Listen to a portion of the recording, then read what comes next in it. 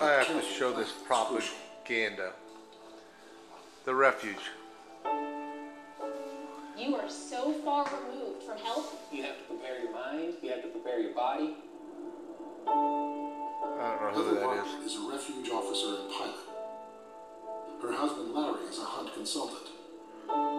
There's no, these are all, that's the refuge right there. There are no trees in the refuge.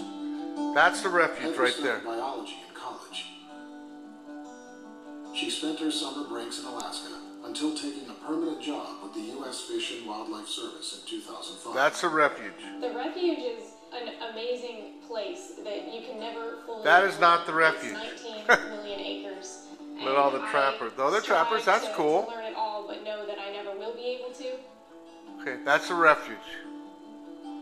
Larry decided but they've been showing through this whole program. That's the refuge. There are no trees in the refuge, and they've been showing these nice trees, etc. That's the refuge.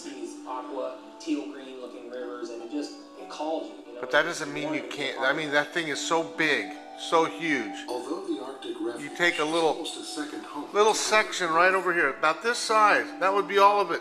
A little section right here, like that. That would be it for Anwar. That's all I got to say about that. A little place down there, way down there. I mean, this is huge. You kidding me? I needed to stay here a lifetime just to explore all the places. Anyhow, that's